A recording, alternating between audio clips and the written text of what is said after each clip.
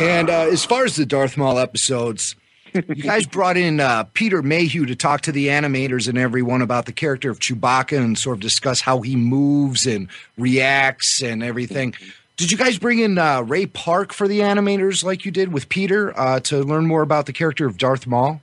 Well, I mean, I've met Ray and I've talked to Ray. In fact, I told Ray about this whole Maul thing happening quite a while ago, and I got to give him a lot of credit because he certainly never spilled the beans on it. So, I mean, he's great. I've been really fortunate to meet him several times, but our schedules didn't really line up in this situation because he's been very busy on the new G.I. Joe project. So it's been really hard for everybody to get the synchronicity of the timing of it. And so it didn't really interface. Luckily, we have a ton of reference material from the films and footage that he filmed and behind the scenes, and we had all of that, to draw from for what we were doing with Maul. And some things that Maul's doing are I don't want to say they're different, but they have to be different by nature of, the whole leg issue than perhaps some of the things that where Ray was fighting. So it's going to be definitely one of the hardest things we've had to do on the show is resurrect Darth Maul. It's we kind of took baby steps into this where we brought Boba Fett into the show, and we were very careful about how we did that. Then we brought Chewbacca into the show.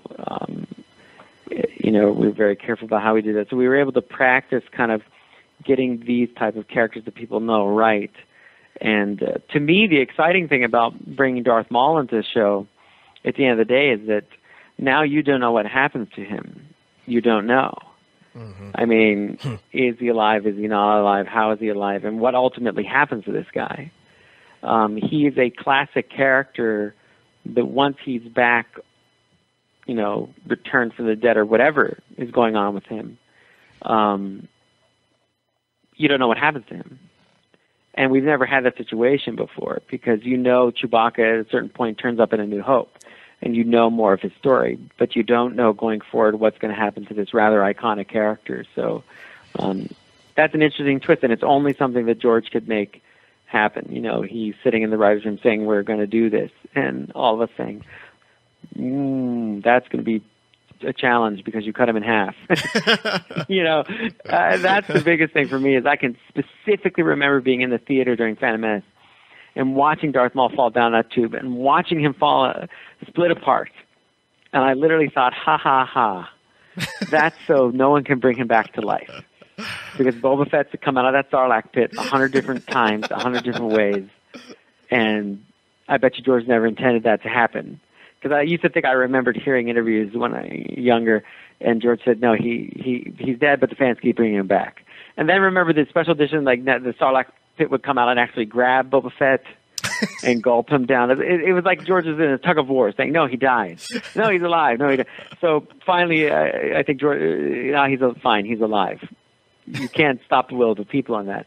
But seriously, I thought with Maul, it's definitive. He got cut in half. Oh, yeah. He's dead.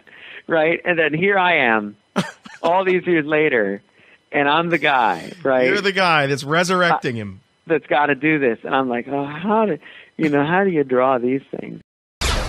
Hey, this is Dave Filoni of Star Wars The Clone Wars, and you are listening to Rebel Force Radio.